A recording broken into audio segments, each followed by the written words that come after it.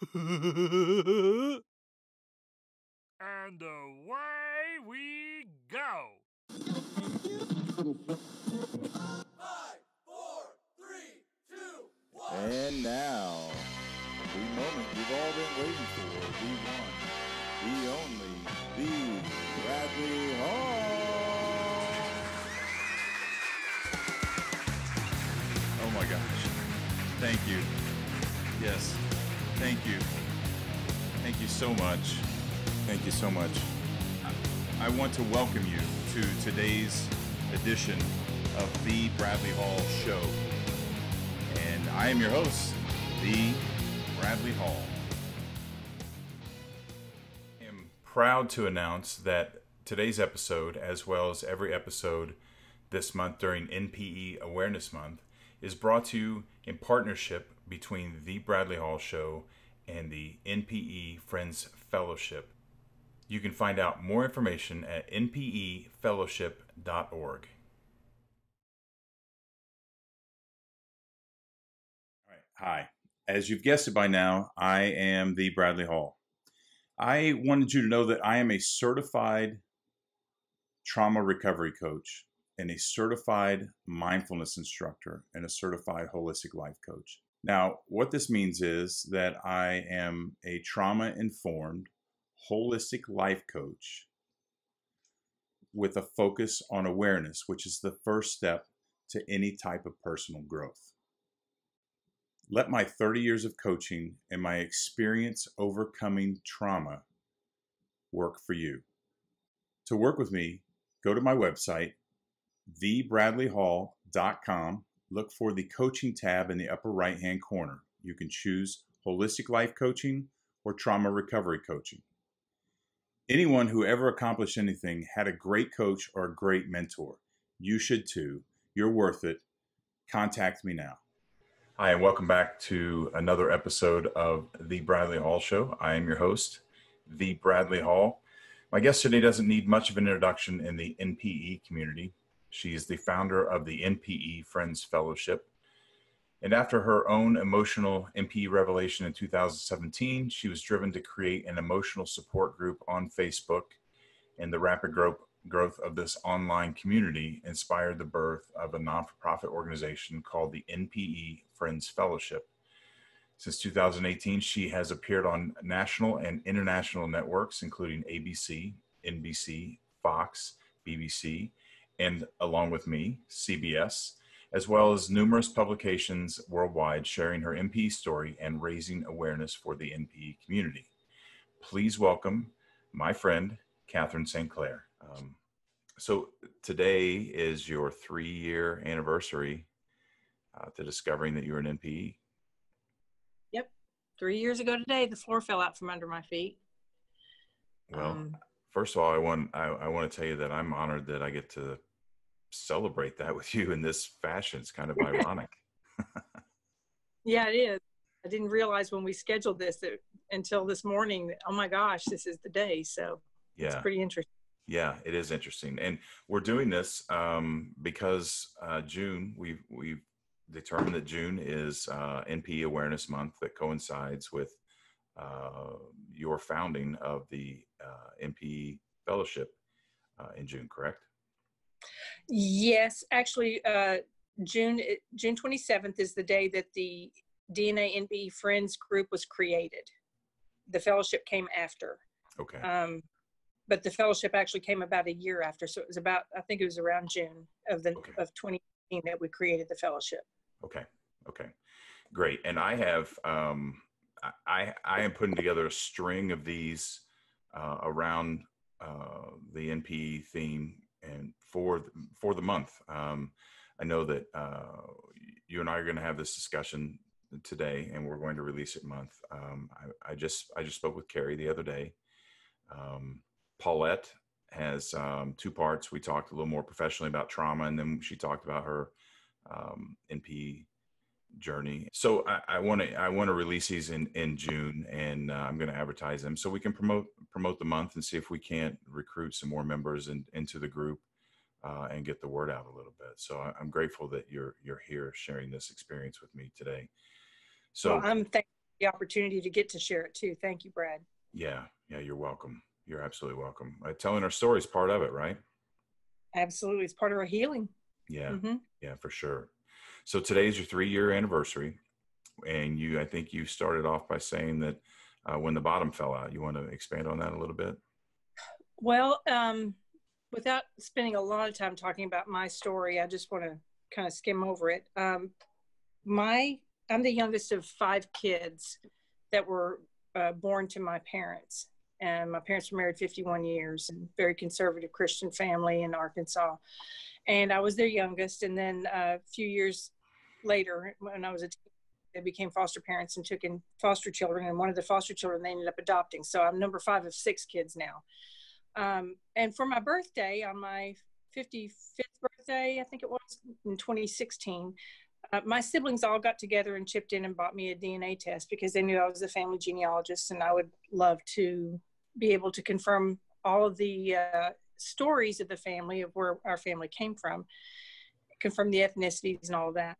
I was real excited about it. I couldn't wait to get the test results back. And I got them back, but I didn't really see anything that jumped out at me other than the fact that all these people that I matched, the person at the top of the list was an unfamiliar name, and they were under the category of first cousin to close relative. And I thought, well, this must just be somebody that's maybe one of my first cousin's children. And I've got like 20-something first cousins, so I figured, I don't know all of their kids' names. It's probably one of them. And I didn't think anything more about it until May 17th of 2017, when I got a notification on my phone that my oldest brother had taken the test and that we matched. Ancestry sent me a notification. And so before I even opened it up, I sent him a text and said, hey, I just got a notification that you took the test and we match. And he responded back and said, I didn't even know the results were back. I said, well, I just got a notification. So then I finished that chat and went into my account. And sure enough, among all my relatives, there's his name, but he was listed as the second person I shared the most DNA with. And this first person, who I assumed was one of my first cousin's kids, she was still at the top. And that was my first sign something was not right, because it didn't make sense to me how my brother, who's the closest relative I have, how could he be somebody I share less DNA with than a total stranger? It didn't make sense. I did more digging. I contacted the testing company to find out if I could put some sort of a note on the relationship so I could confirm to anybody looking at the relationship between my brother and I could confirm to them, yes, Ancestry got this right. This is my full brother. And the woman on the other end of this, it was a chat I did online. The woman on the other end of the chat knew immediately what she was looking at and very gently walked me through and gave me a crash course on centimorgans and how we share centimorgans with our relatives. And the centimorgan is the lab value, and that this many centimorgans is the range for a half sibling, and this many is the range for a full sibling. And the whole time she's saying this to me, I'm going, that's not even what I asked her. Why is she trying to tell me about half siblings and full siblings? That's not what I asked. I don't understand.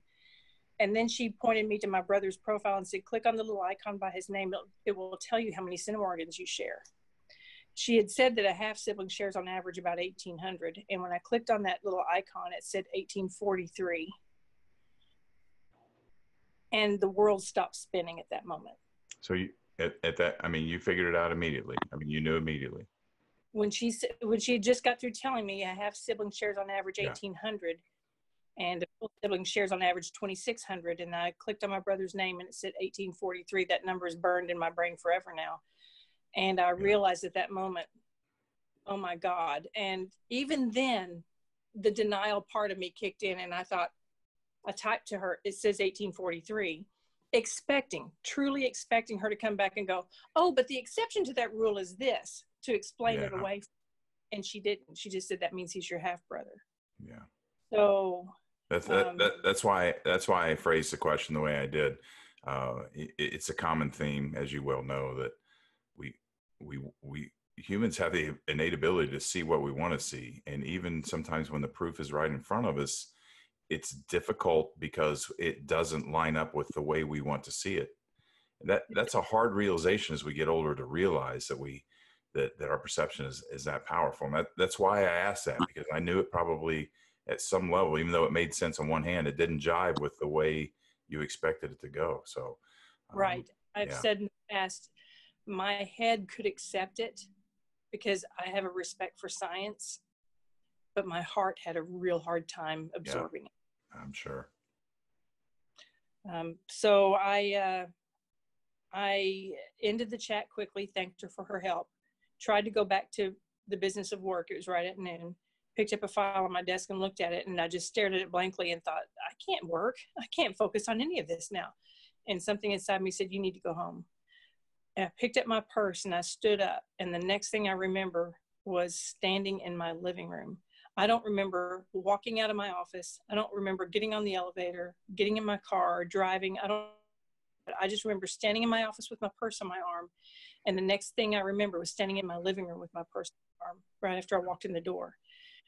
And my little sister has a nurse that takes care of her at my home. And she saw me walk in the door and she was thinking, this is not typical. Catherine doesn't come home this time of day. So she walked into the living room and she saw the look on my face, and I could tell by the look on her face, she looked terrified, and she said, what's wrong? And I just collapsed. I just collapsed. I was a mess. It was a bad. Now, one of the common themes that we hear sometimes is that, for example, I knew, I had always suspected at some level. I can't say that I knew. That would be incorrect representation of that. But deep down, I realized once I found out that I had always known. But you didn't have that, did you?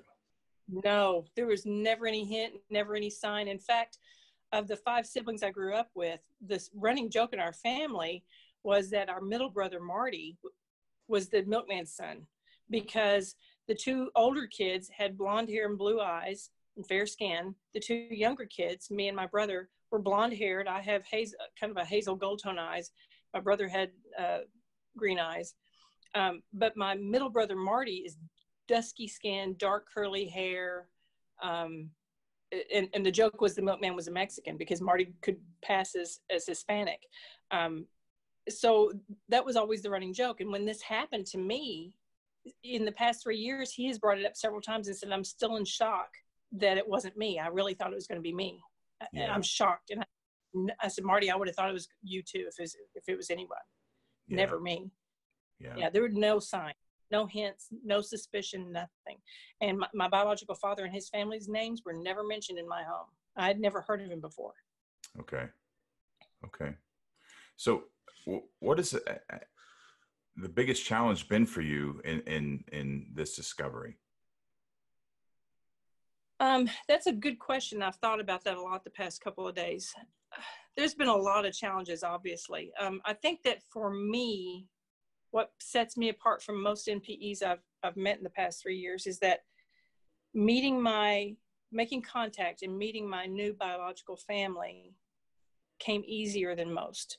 That same day, I reached out to this person I shared DNA with, and she responded immediately and was extremely welcoming and loving and supportive of me, and has been ever since. She's my half-sister. She then introduced me to another half-sister who's also equally enthusiastic to be a part of my life, and I'm very proud to consider them both my sisters. What surprised me, the biggest challenge I think I've had, is my family of origin, the family I grew up with. They're struggling. They're having a really hard time with this. I think it has definitely affected my relationship with them, and not in a good way. It's kind of sad. And I'm hoping that someday it will get better. It's been 3 years, but I think that they would have much rather that I'd remained silent and not revealed this to anyone. I think that they are wrapped up in the embarrassment, and they are self-conscious of the judgment that's being passed on my mother now, because I have been so vocal and so open and public about it. And I don't think they can get past that. They can't let go of that long enough to see that what matters is that this was affecting me and my origins and who I am down to my core. And that's what should matter more than puritanical, judgmental embarrassment. of a person who's deceased. I think that that's important to note too. I'll be honest with you. If my mother were still alive, would I have been this open, this public? Probably not. Yeah. I love my mother very much, and I'm very proud of her. And I do not pass critical judgment on her and what happened, because I wasn't there when I don't know what she went through. Right. And it's not my place to judge. And I think that that's where my big goal is with being so public, is that I'm hoping that I can help the public change the way they think about family secrets, change the way they think about judging people and the choices that they made, whether they were right or wrong or good or bad. None of us make all the right choices. We all make some bonerhead decisions on different things. But it's not our place to judge what other people go through. We don't know what it was like in that era. We don't know what it was like for women in that era. We can kind of imagine what it's like, but we didn't live it. So I just think it's that's the biggest challenge for me, I think, is just trying to help everyone understand that they need to set aside judgmental attitudes towards other people and the choices they made. And I think that would make a big difference with my family of origin too, if they would be able to get to that point. Yeah. Yeah. There's 2 points really that come to mind as you're discussing that. And the first one is that I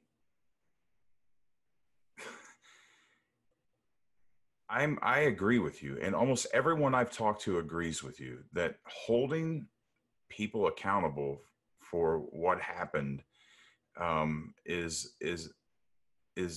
not relevant. It doesn't really factor into what's really important in this situation.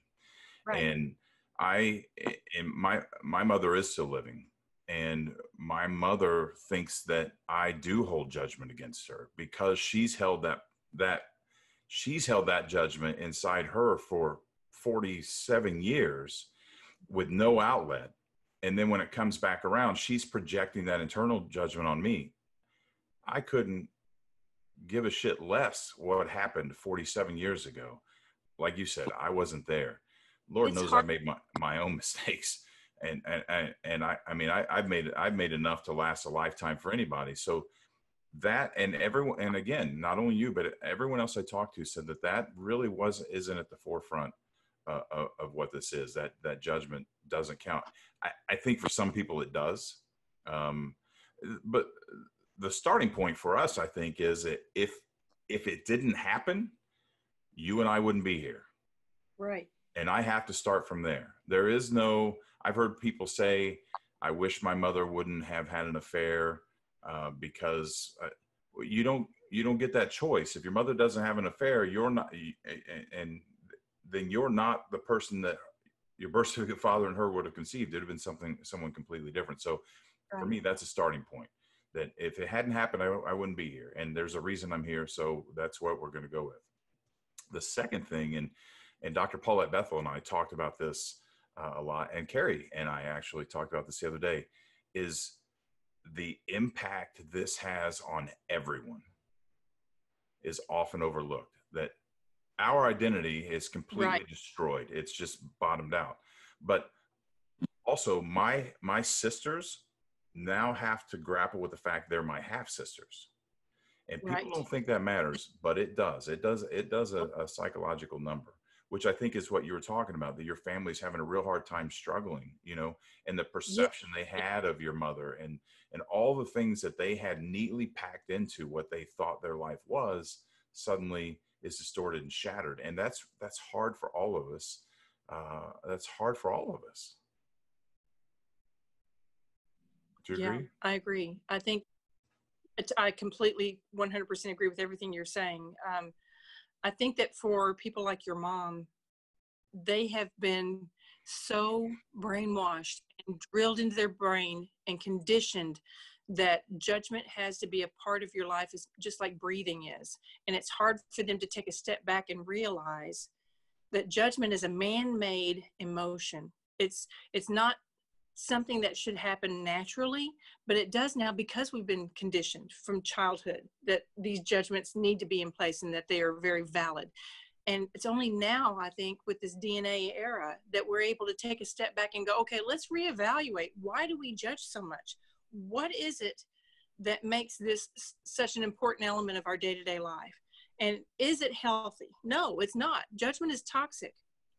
So I think it's sad because for the older generations, it's even harder for them to let go of conditioning that has been drilled in their heads for 60, 70 years.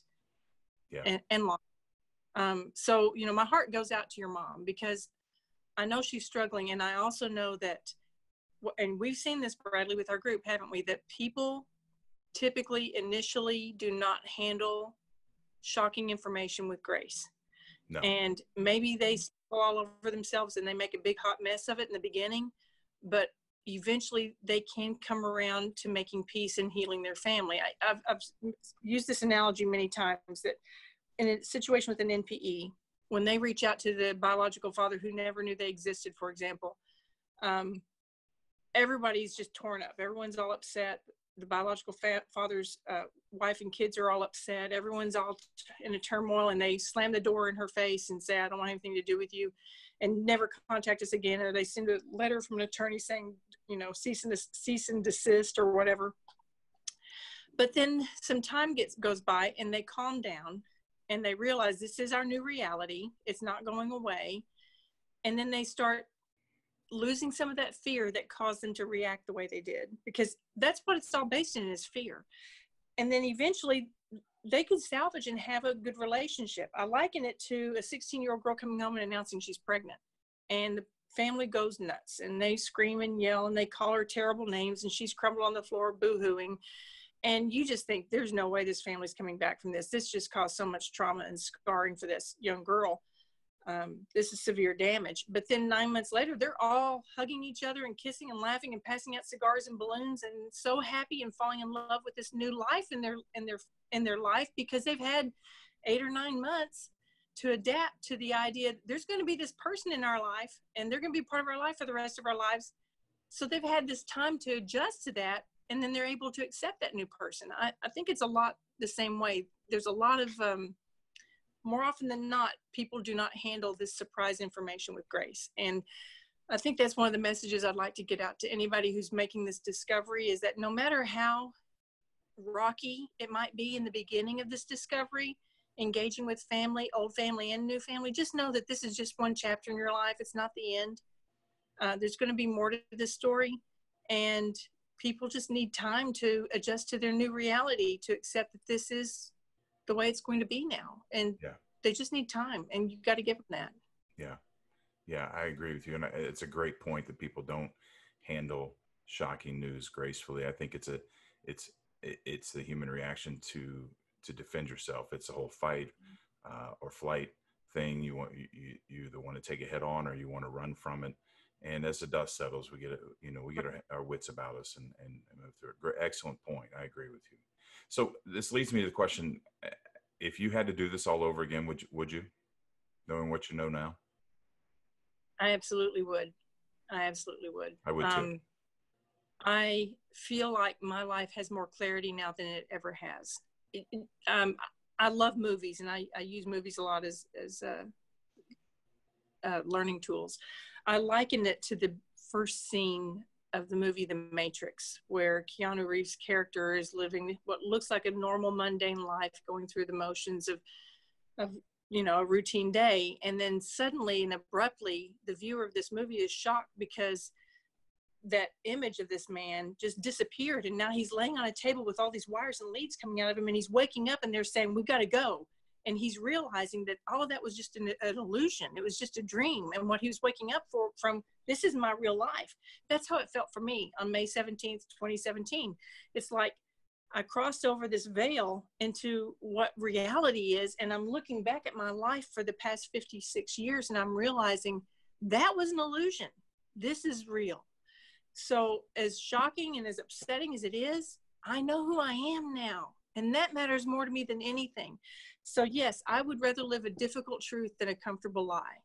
I don't want to live in an illusion. I have more peace of mind now because I know that I can rebuild my life Even though I felt like I was shattered that day, I have picked up those pieces and rebuilt myself into something that I'm very proud of.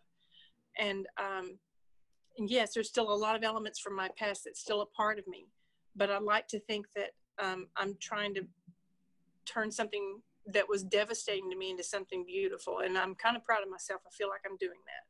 Yeah, that's awesome. I couldn't have said it better myself. You have heard me say that, so you know that I agree completely with everything you just said. I'm right there with you. I'd rather live a difficult truth than a comfortable lie myself. I say all the time, if I can deal with anything as long as I know what I'm dealing with, and this falls into that category for me, for sure. So, all right. So, what do you think is the most important thing that you've learned through all this? And I'm sure there are many lessons. I know it's altered your life in many ways, but what do you think is the most important? That judgment has no place in our lives. I think that the majority of the problems that we have is based on ignorance, fear, and judgment, and they're all tangled up together. And educating ourselves and learning as much as we can is going to eliminate, it's going to armor us. So the armor of education and knowledge does more to protect us from the things that we would normally be fearful of. Fear is based out of ignorance. And the fact that we were ignorant to who we were is one of the reasons why it was so devastating for us.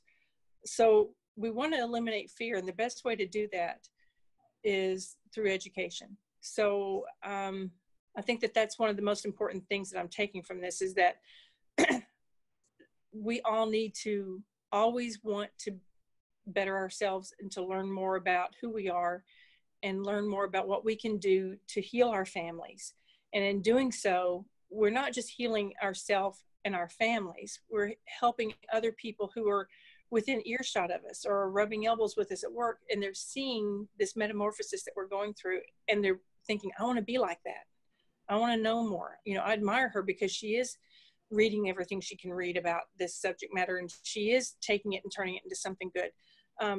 So I think education is a really important part of what everybody needs to eliminate fear, judgment, the self-torment that we put ourselves through. We just need to be constantly looking for ways to better ourselves. Yeah. Again, I couldn't have said it better. I agree with you completely. Jumping ahead a little bit of what I wanted to talk about, that kind of takes us into the trauma recovery coaching, which, my listeners know that I'm a trauma recovery coach, and I've talked about it with Dr. Paulette Bethel, that she's the one that urged me to get into it. But there's something special on board for the NPE Friends for the Fellowship. And do you want to share a little bit of that? Yes, the fellowship has partnered with the International Association of Trauma Recovery Coaching, the program that we are using that we're certified by, and Paulette Bethel has been certified by, and that I am also in the process of being certified by. We have found that there's a real serious need in the mental health community for proper training for NPE trauma. And we have partnered with this organization to provide a trauma recovery coaching program that specializes in NPE trauma. We hope to have it completely rolled out by the end of this year, and people who will receive that training will be NPE-TRC after their name, which signifies that they are trauma recovery coaches that are specializing in NPE trauma. I think this is a really important tool that is needed in the mental health community. One thing I've learned is that there are a lot of people who are already much further advanced in the mental health training as psychiatrists, psychologists, family therapists, family counselors, who are eager to be involved in this training so that they can help people in our community. So the fellowship is very excited about this. We are working very closely with the people who have put together this program, and making sure that all of the important elements are touched on, and that it is a program that is focused on healing families. It's very important to us that we not only help the NPE find their peace again, which is the main goal, but it's more than that. If they can't find their peace completely unless they also are able to give that same amount of support to the people who are impacted by their NPE discovery, their siblings, their parents, their children, their cousins, their coworkers, whoever wants to learn more about what they can do to help a family that's going through this. I'm just very excited and very proud of this program. I think it's a really important step towards recognizing a very valid trauma that has gone ignored for many, many, many years. Yeah, and the reason I skipped ahead was to come back to that fact that this is a traumatic event. I think, you know, when I first discovered this, I have a friend, a very good friend.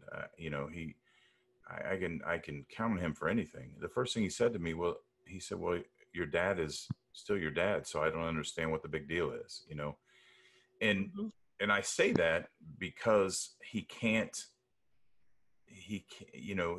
outside. He can't comprehend what I'm going through. Right. But we know we now have a community of 7,000 people. This is very real. This is very traumatic. It is a negative. I shouldn't say it's a negative defining moment, because defining moments become what we make them ultimately. But the impact of this is immediately traumatic. Yes. And I think, I mean, we really need people to understand that. And I from a basis that even new people coming into the group, or whoever, if someone's listening who isn't part of the group, or someone's listening who knows someone who's going through this, to help them better understand that it's a normal response to an abnormal situation, that whatever you're feeling is validated because of the unnavigated terrain that you find yourself in. And that's why the support with the group, with the NPE Friends, is so important. And the trauma recovery coaching is going to be so important for the NPEs. I think it's amazing that you're doing this, and I'm excited to be a part of it. But more than that, I just want people to know that it's okay that you're dealing with this the way you're dealing with it, to seek out other people. And Right. I think most of the people in the group have found. I know for me, when I came into the group, it had been, it's all a blur. It could have been 3 months or 3 days. I don't know how long it had been, but my wife found a small blurb in the newspaper. I wish I would have kept it for you, but and she said, maybe you should check this out. And I was sitting on the couch. I said, okay. And once I got into the group, there's a process, a vetting process to get in for obvious reasons. Once I got in, I think at that time there were 320 people in the group or something. I don't know. And we're now what, 7,200? Almost 7,300. Yeah. That's amazing. It's amazing. And I'm coming up on it's my 2-year anniversary. I don't know. Time's getting away from me. But I immediately found I was all alone. I was isolated. I thought I was the only person in the world who had just discovered this whole thing. And I came into a group where there was automatically, at that time, I was like, wow, there are 300 people in here that are going through the same thing. And now it's, wow, there are 7,300 people in here that are going through the same thing. And that in itself was unbelievably therapeutic. I didn't know any of these people, but I felt supported because we were all in the same boat.